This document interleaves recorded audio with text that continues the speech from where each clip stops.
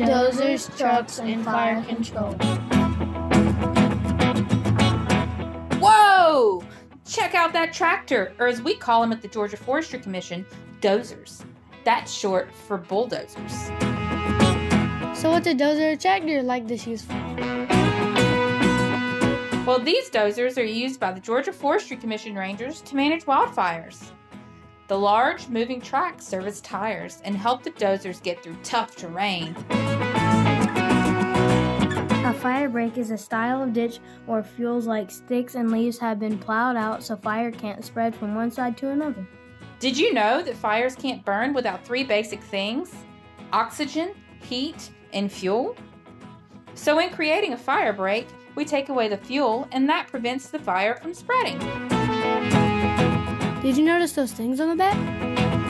Those are plows. Plows help break up the ground to expose fresh soil. And the big V-shaped blade on the front is used to clear a path by pushing things out of the way, like trees and shrubs.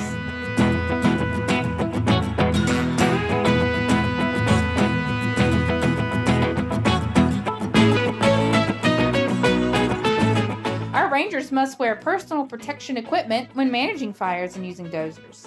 Their personal protection equipment, like hard hats and special shirts, pants, and boots, keep our rangers safe around fire.